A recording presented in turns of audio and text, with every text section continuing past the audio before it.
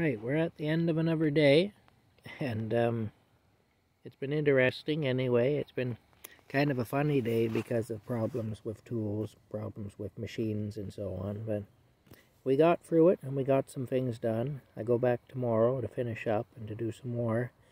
I'm going to go around with the property owner tomorrow. We're going to take a walk around and he's going to show me some things that need to be done. And I know there's a lot of deadfall in the woods that needs to come out to be burned and everything.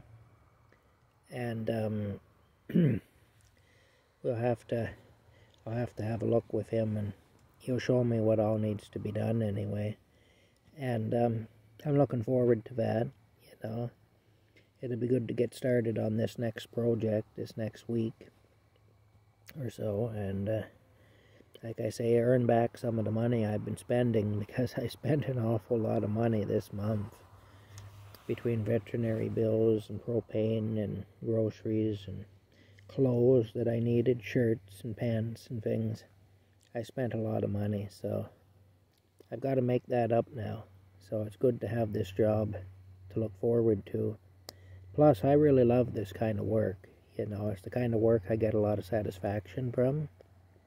And I really love to see the difference, you know, when I show up compared to when I leave the place where I'm working. And it really makes me feel good. You just feel like you did something at the end of the day, you know. So anyway,